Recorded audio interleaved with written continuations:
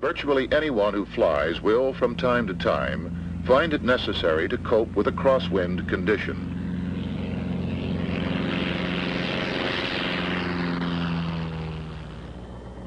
In the following takeoffs and landings, the crosswind is averaging 15 miles an hour and varying 30 to 45 degrees from the right.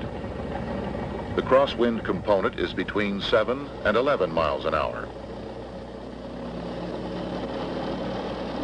It's good practice to keep the aircraft on the center line of the runway. The flight controls are used as necessary during the takeoff roll and initial climb out to maintain the flight path along the center line.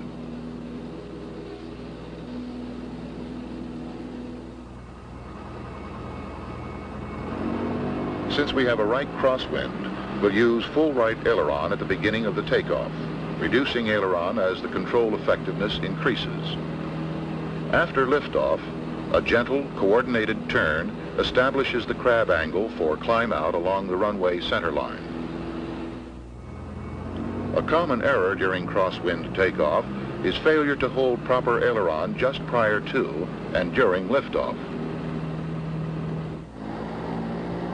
Another error is not setting up a crab angle after liftoff. Before landing, it's always necessary to establish the direction of the wind. At a controlled airport, of course, this information will be readily available by radio. Otherwise, look for the wind tees, wind socks, or other indications in the area, like dust, smoke, waves on ponds, or sailboats. Under normal conditions, this would be the optimum flight path. However, failure to anticipate the effect of a tailwind component will result in overshooting the center line and will require S-turning to line up on final. A headwind component on base leg may cause the unwary pilot to make a long, shallow, and low turn to final approach. Crosswind landings seem to create more apprehension than others.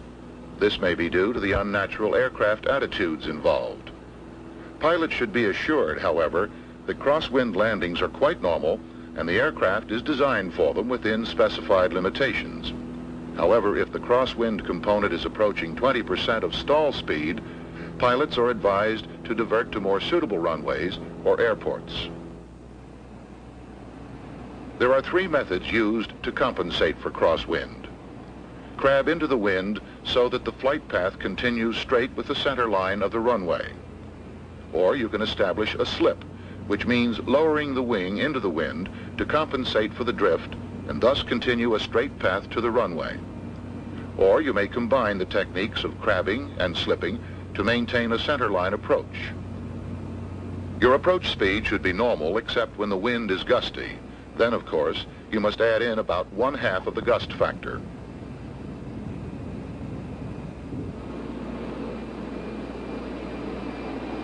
Before reaching the roundout, change from a crab to the slip to compensate for drift.